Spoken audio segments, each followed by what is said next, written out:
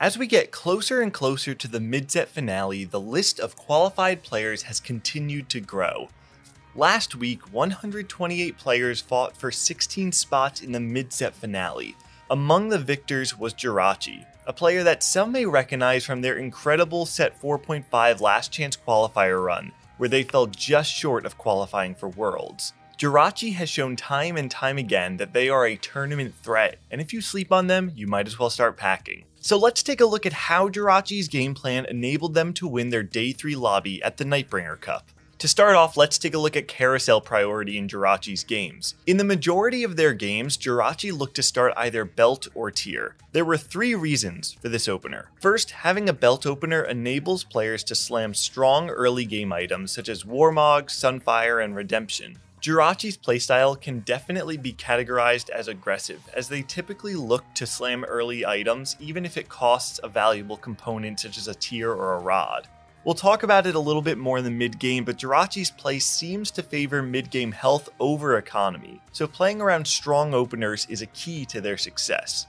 Secondly, Jirachy wanted to position around Lux or other redeemed boards, making a tier start very valuable. Thirdly, tier starts typically reward flexible boards, as it can be used in a variety of frontline, utility, or offensive items.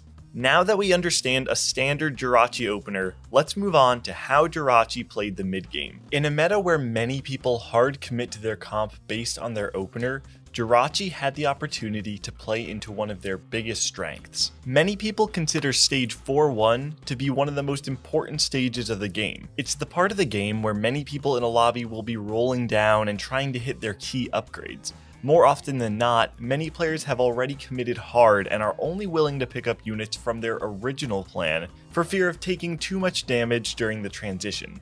But this is where Jirachy stands out. Take a look at this 3-2 board. The Abominations, the Sojin, most of what's here says that it's an Abomination game, but Jirachy sees a different angle. They have good Abomination items, but they have great redeemed items. So rather than playing out the game around Abominations, Jirachy prepares to pivot. Look at the difference between Jirachy's board at 3-6 and 4-1.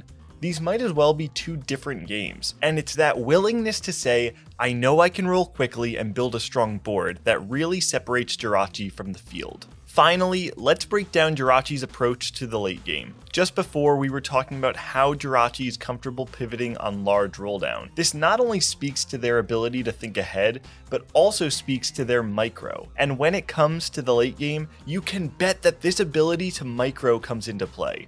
Late game positioning oftentimes can win or lose the fight, and being able to make small adaptations to your board to maximize your chances can decide whether you top or bottom 4. In Game 2 of the final day, Jirachy ends up in a 1v1 against Noob Owl. In a match with 3 Zephyrs in play, last minute positioning is huge. After scouting Noob Owl's board, Jirachy swaps 4 units in the final second of the planning phase, making it so that Noob Owl can't Zephyr Draven, ultimately enabling Jirachy to earn a first and eventually win the entire lobby. This expertise in the mechanical side of TFT is something that we don't often get to see, but when we do, it brings out a whole new side of the game, and this is the side of the game where Jirachy shines. On July 15th, 32 of the best North American TFT competitors will battle it out in the mid-set finale. This look at Jirachy's play is just a taste at the high level of competition we'll be seeing at this tournament. With the skill level of this tournament being so high, you definitely won't want to miss it.